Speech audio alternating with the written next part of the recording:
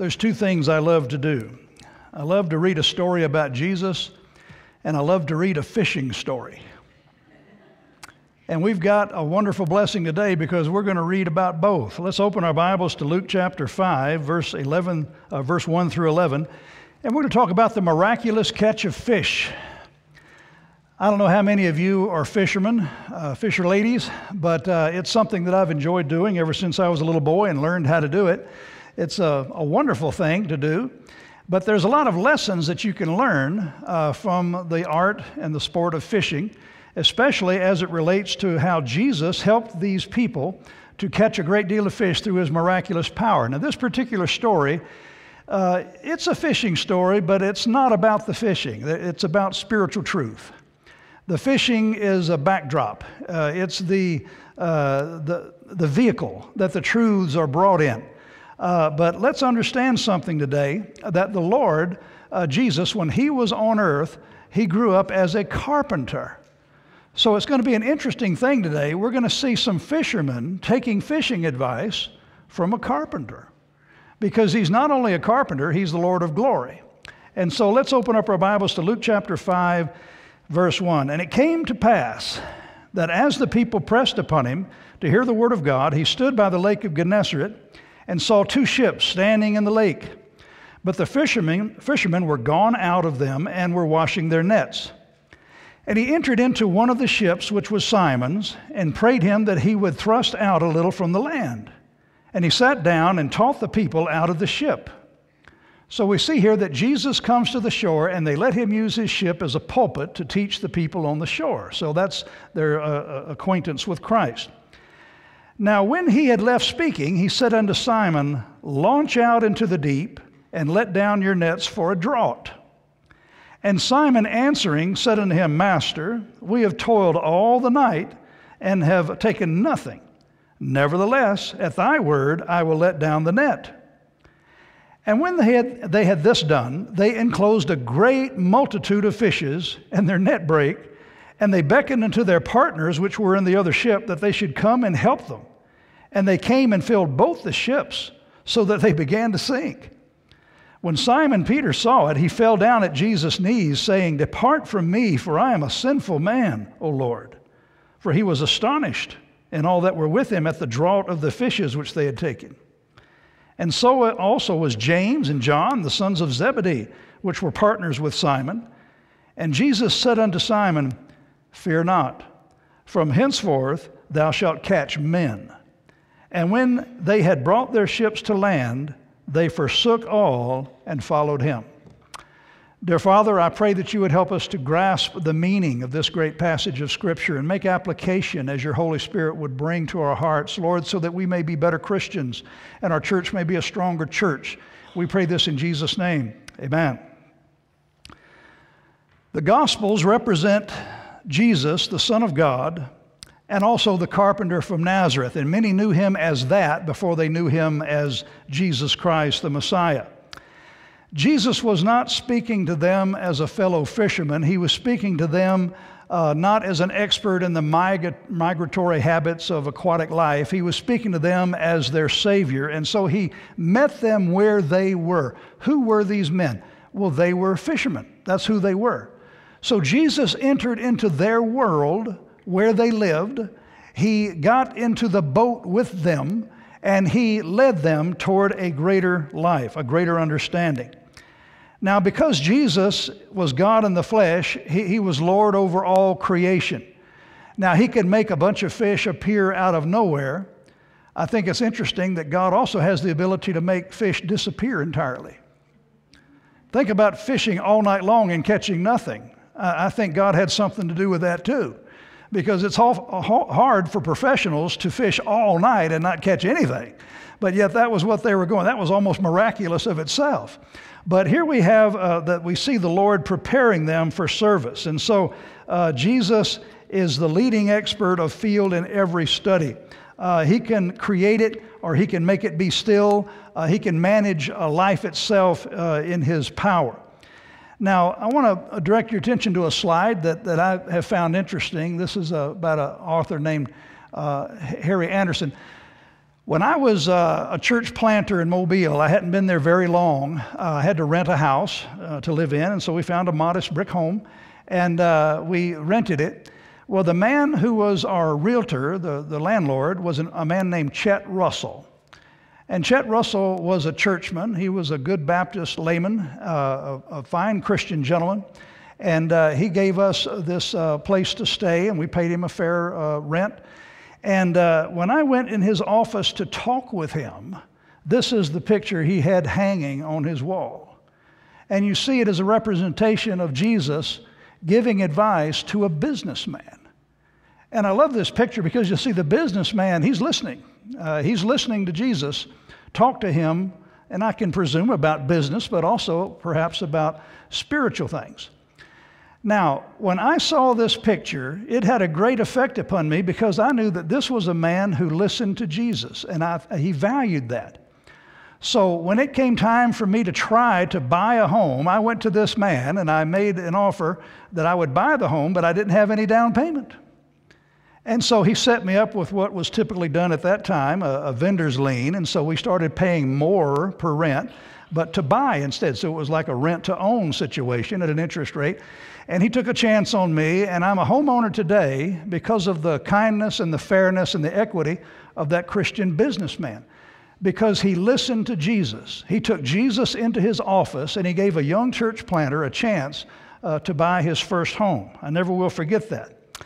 But what I want to talk to you about now is 7 points about this particular story. The first one be consideration. Consideration. Now understand something, that Jesus had already presented himself as more than a carpenter. He was teaching and preaching along the banks. So they knew him as a rabbi, they knew him as a teacher. And so he had finished his sermon, and he said, fellas, launch out and drop your nets. And now you've got to understand, the consideration is this. Peter allowed Jesus to occupy his boat. Now listen, if you have a boat, it's good to let Jesus in your boat. If you have a house, it's good to let Jesus in your house. If you have a business, it's good to let Jesus into your business. If you have a hobby, it's good to let Jesus into your hobby. When Jesus comes into your life, whatever aspect of your life there is, there's going to be an improvement. There's going to be an augmentation. There's going to be a blessing associated with that. And so Jesus' wisdom, Jesus' power came into the boat. And so he listened to Jesus and he considered what he said. Now, there was a command here that Jesus, when invited, will always take over. Let's understand something. When Jesus comes into your life, he will take over. Now, he will do so gently. He will do so in a way that you're able to respond to. He will not be harsh. He will not be tyrannical. He will not be unkind. But he firmly will be Lord. He occupies that position. And when you ask Jesus to come into your boat, the Lord is in your boat. When you ask Jesus to come into your business, the Lord is in your business. Listen, when you ask Jesus to come into your heart, to your life, the Lord is in your life. That is, he will take control. Jesus knows that his way is better than your way. Jesus knows that his plan is better than your plan. You know, when you're young, you usually have a plan for your life. My plan changed. When I was very young, my plan was to become a pirate. I thought they were really cool. I thought it'd be great to sail on one of those old ships and have a sword and go people and fight people and take treasure and have a party.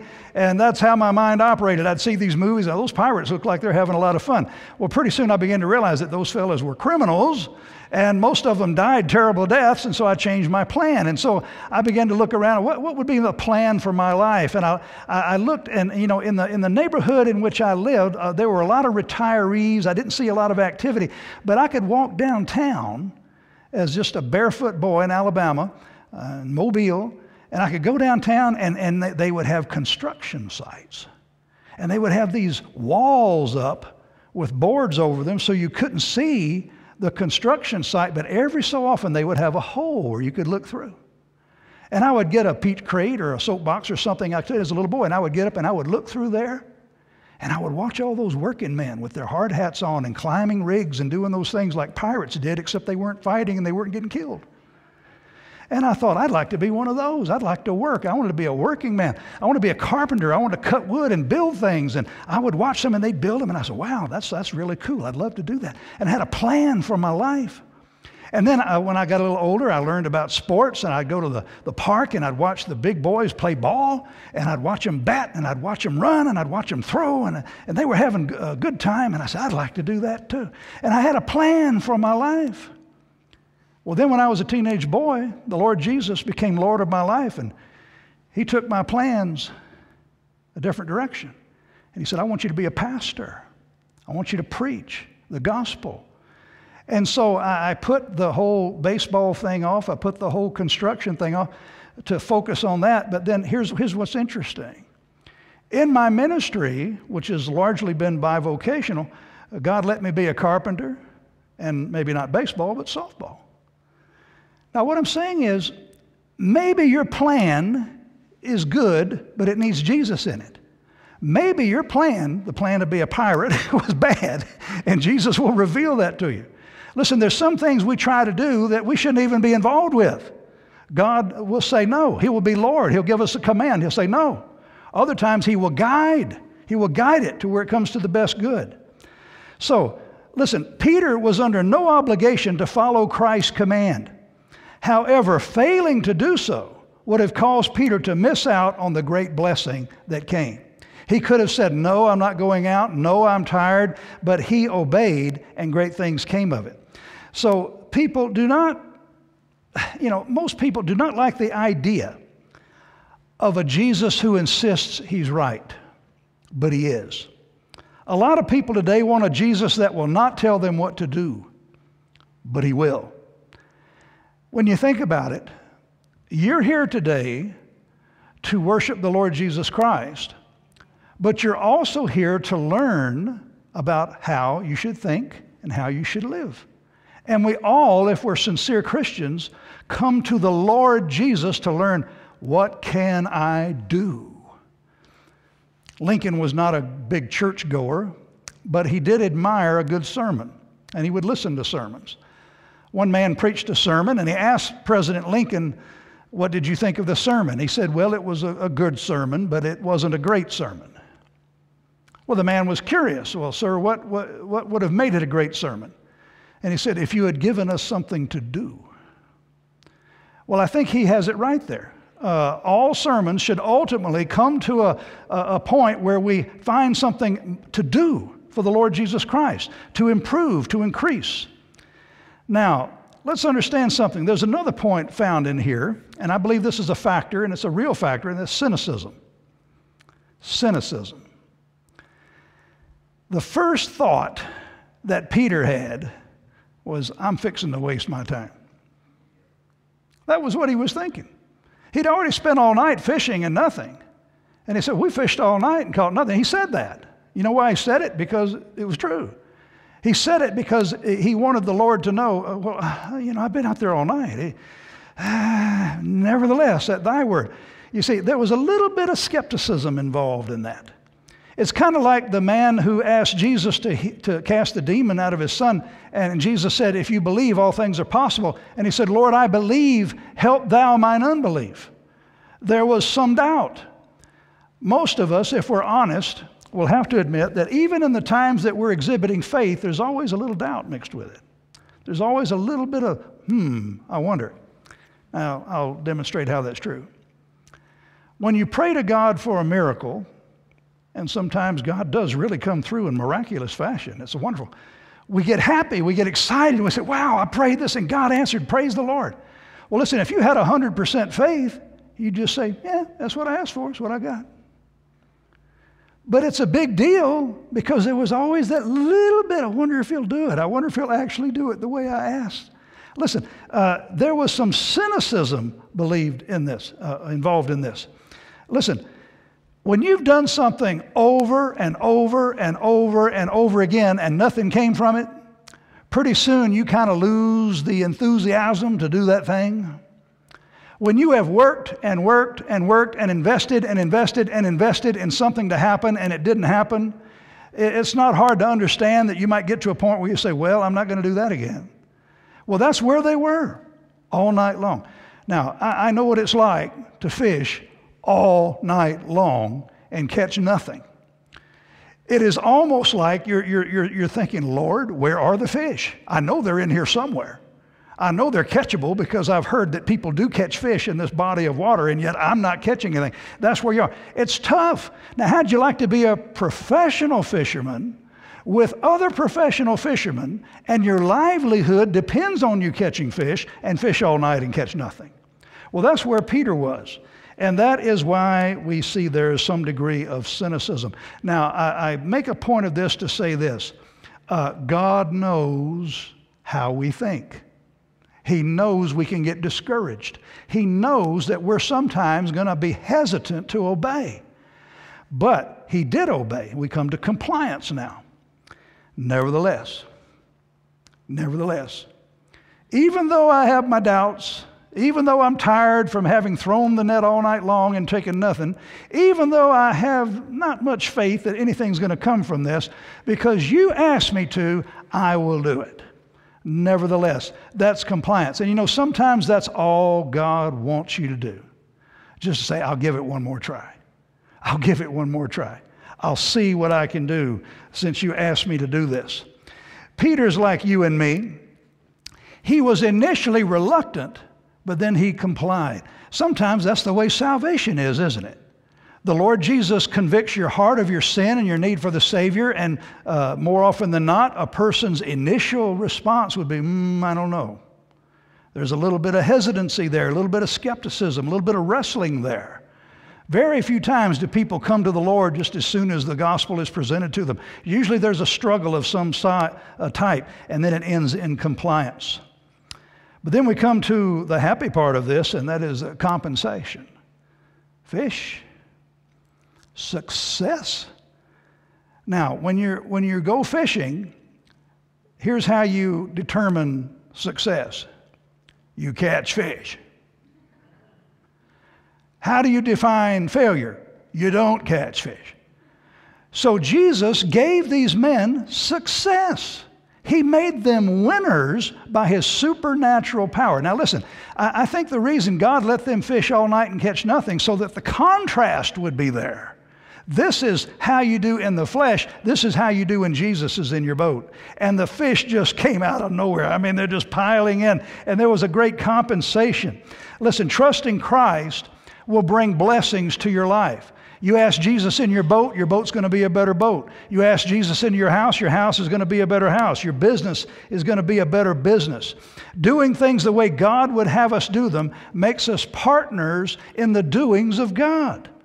Now, Jesus took over Peter's fishing business and he made it more of a success. Now, I want to talk to you a little bit about the prosperity gospel. There's a truth that if taken to excess becomes a heresy. It becomes an error. It is true that through the power of God in your life, you can have more success. You can do better. Listen, if you were a secretary before you got saved, you will be a better secretary after you get saved if you follow the Lord. He'll make you better at that job. If you were a teacher before you were saved, you will be a better teacher after you're saved. The same is true with every profession and every trade. Listen, if you were a retiree before you got saved, you get saved, you'll become a better retiree. There's nothing that Christ can't make better. And so here we have compensation. But now, following Christ doesn't guarantee you'll be wealthy. Trusting Christ doesn't mean that you'll even have all the things you think you want or all the things you think you need. Sometimes you may have hardship. Sometimes you may have difficulty. You look in the Word of God, and the people that God worked through the most often went through times of where things were down, when things were short of supply. But now that being said, there is the truth. You let Jesus in your boat, you're going to have a better boat. You let Jesus in your life, you're going to have a better life.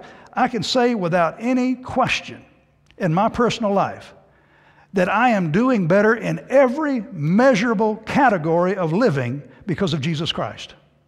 I'm a better husband because of Jesus. I'm a better father because of Jesus. I'm a better tradesman because of Jesus. I believe I'm a better person because of Jesus Christ. Now, that doesn't mean I'm going to be wealthy. It doesn't mean I'm going to be high up or somewhere. But it does mean I'm going to be better than I was before. So that's true. Then we have cooperation. We can't miss this. This is in here on purpose. There was a great harvest of fish. Their net was breaking. And so they come partners. James and John and others, they were partners. They were all in it together. They shared nets. They shared a boat. They shared a business. And so come and help us. The harvest is more than we can do. And so here's what they did. They connected with others. Imagine that. Connecting with others in the overall work of catching fish. Well, that's what every church is supposed to do, to partner with other people, to partner with others. That's why we have our missionaries, and that's why we publish their letters. Because, listen, we are connected to every missionary that goes out and does work for God. And if we pray for them and support them and help them, that we are all together in that great work. It's important to understand that. Cooperation. Our blessings are to be shared with the community at large, and the blessings of others we can share in as well. The more faith in Christ and the truer that faith becomes, the more blessings there will be. The more we are connected with others who are doing the work of God, the more blessings we'll be able to share in. You know, when it talks about cooperation, that we have a cooperation between the church and community, between the church and the state. Our founding fathers understood this. Our founding fathers understood that Christianity is good for this country. Christianity is good for the community. The teachings and preachings of the gospel and the truths found in the Holy Bible made this country a better country. It made its people better people. And you didn't have to have quite as many police officers. You didn't have to have quite as many jails. You didn't have to have quite as much money spent on managing disasters if Christians were doing what they were supposed to do. You know the best thing you can do for a community is give the men something better to do than be plunderers. Because if you don't give a man something good to do, he'll find something bad to do. If you don't make a man a loving husband and father, he's liable to find another career that's not quite as admirable. Listen, God knows this, and the founding fathers knew this. And there's one thing that Christianity does. It helps us to manage that old nature and focus our energies on the truths of Christ and being decent human beings, and a country benefits from that. And you know what's wrong with our country today? We have left those principles.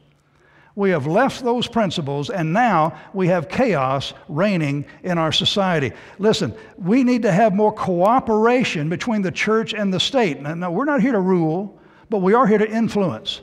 And listen, the state should listen to what preachers have to say, instead of dismissing what they have to say. We should have the ears of those who are in power. Well, then we come to that point in this narrative where Peter looks at these fish, and listen, he knows this is a miracle. He knows he didn't all of a sudden become just a better fisherman. He didn't say, wow, I got lucky this time. You know, he knew this was this man. At this man's word, I went one more time. At this man's word, I let down my nets when I was skeptical. And this miraculous draught of fishes came, and he knew it was a miracle. And now he has contrition. He realizes, wow, I'm in the presence of the supernatural here. I am in the presence of a holy man. I am in the presence of someone special. And he expresses his unworthiness as a sinner. Listen, when it says he came down to Jesus' knees, Peter got on his knees before Jesus. That's an act of contrition. It's an act of worship. And he says, depart from me, for I am a sinful man. Listen, he felt convicted just being in the presence of this holy man, Jesus Christ. Listen, that should be a part of every genuine encounter with Jesus Christ. Listen, you can't come to God without some sense of contrition. You look through all the Old Testament, when God revealed himself to men, the first thing they do is fall on their face. They would say, I'm a man of unclean lips, or they'd feel unworthy. I'm a worm and no man. I'm a child and not a man. They would always see themselves as vile. Job, the one that God called the most righteous man in all the earth, when God appeared to him in the whirlwind, he said, I lay my hand upon my mouth and I repent in dust and ashes. I'm a worm and no man. Listen, when we come to Christ and we understand his power, we will be convicted of our lack of righteousness, but we won't just stay there. There's somewhere Jesus wants to bring us. Listen, if Jesus brings us to contrition, it's to forgive us and give us his grace. So God's not in the business of just, let's see how many people I can make miserable today. Do you think that's how God is? He's up in heaven rubbing his fingers and saying, oh boy, he'll have a hard time sleeping tonight with that one. Oh boy, look at him. Yeah, he'll be miserable for days. Boom, got him. No, God's not cruel. It's no more cruel than a doctor would be when you come to him for diagnosis. You want him to tell you the truth. And if there's something wrong with you, he'll tell you. He doesn't take delight in it. He doesn't go home and say, man, I really got him with that one. That diagnosis will be with him for years. No, he told you the truth because he wants to help you get better. Now, Jesus is the great physician. And at any time, he should be able to look at you and look at me and find fault. And listen, it doesn't take long a search. Amen? When the Lord looks into our hearts, it doesn't take long for him to find something we need to reckon with, something we need to deal with. There was contrition. When we stand in awe of Christ's holiness and we're aware of our own unworthiness, then we're getting closer to righteousness. When we think we're doing pretty good, we need to get back in our prayer closet. When we get to thinking we're doing pretty all right, we need to get on our knees before God. Then there was this commission. Jesus said, okay, you're a fisherman. I'm going to make you fishers of men. Now this was a commission. A commission. Jesus said, I'm going to change your life. I'm going to change your focus. Now, did Peter forget everything he knew about fishing when he became a follower of Jesus? No. He was still a fisherman. He was Simon the fisherman. Jesus still knew how to do carpentry work. All these men still knew what to do. They still knew who they were. Later, we see Peter fishing again. So he didn't fish. But now his focus is different. That show that many of you have seen called The Chosen. It's a popular show. It's on streaming. Many of you have seen it. I've seen it. And while I don't believe it's accurate and while a lot of stuff is added in, I do like the drama. I do like the effect. I do like one scene they showed of Peter going to explain to his wife he's going to leave the fishing business. He's going to follow this teacher. You try that to your wife. You just go home and say, well, hon, I'm going to quit the job and I'm going to go out and just follow this man around. Which man? Well, that teacher, you know, the one, the rabbi, the one that some people theorize might be the Messiah, is him. Well, how are we going to pay the rent? I don't know. How are we going to pay the bills? I don't know. God will provide. Listen, it takes a spiritual woman to hear something like that and sign off on it. And of course, it's all made up, it's imaginary, but some scene like that had to go on for Simon to be able to leave his fishing business and go follow Jesus. And I believe all their needs were met. I believe God did take care of them, but it took faith to do it, did it not? There had to be some contrition. There had to be a commission then. For many are called, but few are chosen. Listen, his plan for your life is better than your plan. We can get bitter or we can get better. Now, bitter can come quickly. Better takes more time.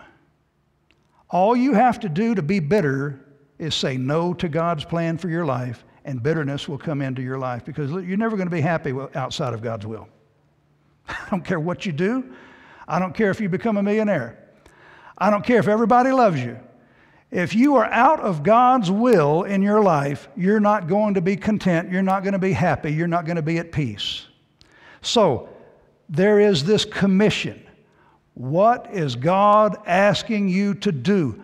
Who is God leading you to be? That's important, and that's where your blessings are. That's where your happiness will be met. There's a Christian author named James Stewart, not the actor, but he said this. It's a little poem. What God claims, I yield. What I yield, God accepts. What God accepts, He fills.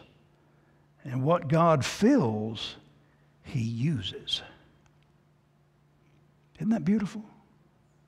That's commission. Listen, when God takes you, He takes you for the better. When God calls you and commissions you, it's a better life than you would have ever had before. But then there has to be one last thing that has to take place, and that's commitment. Commitment. You see, the Bible says they left all and followed Him. You see, the commission can be given. God gives the commission. But you have got to comply. You have got to commit. You have got to say, I will obey. I will follow you. That is the final step in this whole series of events. This basically is a story about the calling of Simon Peter and the other disciples. It's set in the backdrop of a fishing story. But it could have been any trade, it could have been anything. Let's say they were shepherds and maybe the sheep were being attacked by wolves and Jesus could have helped them make the wolves go away. And we see all these other instances. It could have been that their business could have been some other business and God would have used that. It just happened to be this. But I think it's important that God chose this because fishing in the Bible is a metaphor for evangelism. It's a metaphor for bringing others into the faith. They bring them out and they bring them here. And that's, Jesus said, I'll have you catch men. So we are all to be in some way or another involved in the overall winning of people to Jesus Christ. Jesus wants to be in your boat. We all have a boat. We all have that part of our lives that we're focused on for making a living, for enjoying life, that gives us meaning, that gives us purpose, that defines us. Whatever that is, let's just call that your boat. Jesus makes your boat better. Jesus makes your boat more successful. Jesus makes your boat a better boat than it ever would have been without Him. He's called the Lord Jesus because He is the Lord Jesus. And when we accept Jesus Christ as our Savior, we accept one who will come in and begin to make changes as changes need to be made. And you know, it is a lifelong process, is it not? I don't think any of us would be so bold if I were to ask, how many of you today have walked with the Lord long enough and served the Lord and been faithful so that now you've reached a complete state of absolute perfection? Raise your hand. Only an insane person would do so. The story is told about a preacher who made a statement like that said, does anybody here perfect?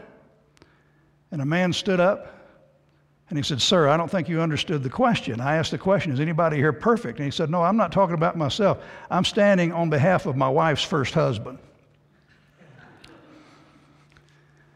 No, none of us are perfect. And none of us are going to be till we're in heaven with Jesus Christ. But until then, we have a wonderful opportunity every day we're alive to let Jesus in our boat and to let Him take over and guide us as He would. Dear Father, we thank You that You even want to be with us. Lord, that You have a love for us and You present Yourself to us in such a way as to invite us to allow You to become part of our lives. And Lord, as we have accepted You as Savior, Lord, I pray that we'll not only take You as Savior, but Lord, daily follow You as Lord and allow You access to every aspect of our lives. Lord, so that we may have those blessed as well. Lord, fill us with Your goodness and use us in Your kingdom. For it's in Jesus' name we pray. Amen. Amen. God bless.